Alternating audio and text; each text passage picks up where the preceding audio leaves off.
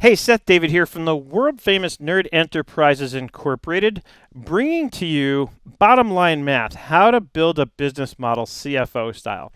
What we're looking at here on my screen is a very simplified version of what I do as a CFO, but certainly if you're a business owner with no intention of becoming a CFO, or if you're an accountant or bookkeeper looking to provide something very simple for your clients, this is the way to start at this. This is based on a coaching type business or training type business where the model is a basic, simple service-based model.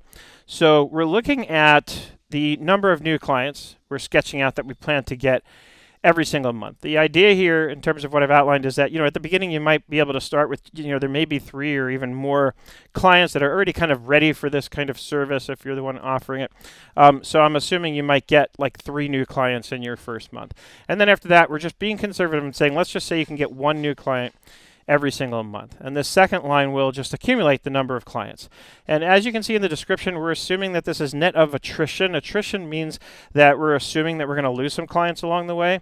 So the idea, again, is that conservatively, we're building this model based on the assumption that we get 1 new client net every month. You might get more. The idea is if you can do this well, if you can get more clients than this, then it's only going to get better from here. Right? Of course, we throw in the assumption based on the revenue per client being $2,000, and from there it's easy to calculate the total revenue based on the total number of clients times revenue per client. Right? Pretty straightforward stuff.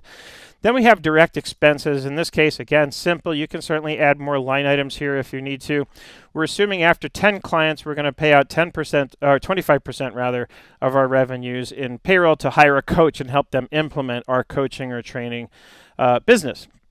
And of course, this way, it assumes that as we need to hire more coaches, that it's built in because we're doing it based on the percentage of our total revenue. And then you just have to figure out at what level you need to hire, each new coach. Then we look at the overhead. So overhead, we have the drivers here based on percent of revenue. And the first thing I want to do is set out our goal based on what we're calling 30% net margin, which is based on percent of revenue. Now what this means is we take our gross profit here that we derive from our revenue and direct expenses, and we subtract our total overhead to arrive at net income, and the actual net margin that's getting compared with the target is based on the net income divided by the total revenue. That's what net margin actually means. So now we just want to sketch out what do we think our expenses are going to look like month to month. So for advertising, I set up a driver here that's based on 25% of revenue, meaning that we want to take at least 25% of our revenue and reinvest that in the business by running ads, Google, Facebook, whatever you do for advertising on the internet to help drive more clients, right? This way you're not taking money out of your own pocket, but you're taking it right out of the revenues that your business generates. Then we have a few other things here. This is just a start. I'm just sketching it out for you as a start. And just so you can see how this works at the bottom, if I throw in 2,500 here and some other expense, you can see that down here it lights up for you and lets you know, hey, we're actually short of our target net margin based on 30%, right? So it makes it really clear anywhere in the timeline that we've gone below our target. Now you can add all the expenses you want in here, and you'll notice Internet Applications here is linked. If I click on this, it just takes you right to that tab, which you can certainly click on directly. And over here I've got a list of applications that I think are going to be, at least a start of what you'll need at a minimum in order to run a business like this, and roughly what the prices are. You can probably get Google Workspace for less. I have a plan that allows for a pretty much unlimited amount of uploads and bandwidth and all that. So some of these things you can get away with probably a little less than what I'm sketching out here. So you can certainly revise this based on your own situation. If you're going to provide a coaching business like this, then it's fair to assume you're going to want something like Slack or Discord to have a community where people can come in and ask questions and so on and so forth. So, I've got that in here based on $3 per month per client. And if you look in the formula, you'll see that it's pulling from the business model to get the number of clients. The number of clients in January is 3. And then I've got a hard-coded $3 here based on $3 per client. We can certainly make that a variable by just typing the number 3 in here, and I can format that as dollars, and then change the formula. Instead of multiplying it by 3, I just click on this, so it's multiplying it by whatever is there in cell B9. And then before I copy it over, I need to make sure column B doesn't update, and I do that by putting a $sign in there. And now I can copy this to the right. So now, based on whatever app I choose to use here, I can change the price. Maybe it's only $250, right? And so it's automatically taking the number of clients each particular month times whatever cost I set up here, right?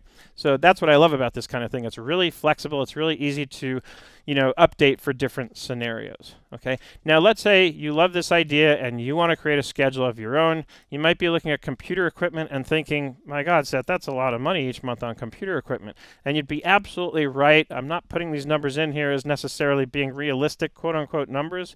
I'm putting them in here as a starting point for you to work with and then tweak them as you see fit. So here's how you build out a schedule based on what I've already given you to make it really easy.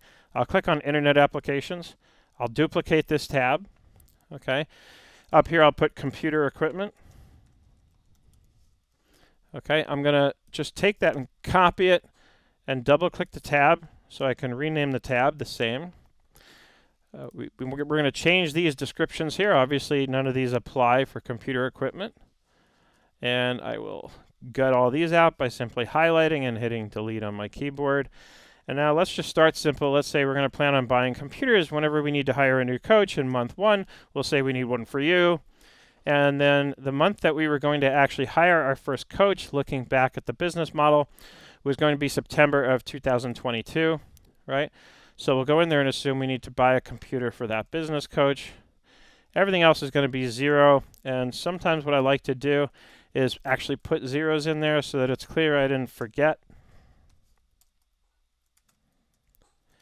And now I've got a whole schedule, and I can certainly put in all the other line items for any other computer equipment I might think I need to buy on any given month, and grab this total, and we want to flow it over to the business model. So on the business model tab next to computer equipment, I'll highlight all these numbers and delete them so that there's no confusion. Hit the equals sign, and we're going to point to, we're in the month of January, we're going to point to computer equipment's total for January and hit enter. And then we're going to copy that to the right. And notice what happened. We added in 2,500 just in the month of January.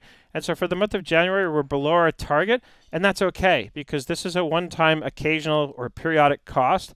Notice every other month we're good. And even by the time we hire our first coach and buy them a computer, you can see that we're still good in terms of our target net margin. I have clients who manage their businesses based on this very specifically. They look very closely every month at what their net margin is, compare that to where they want to be. And you can look up industry averages and figure out what's normal for your industry, but honestly, I don't like doing that.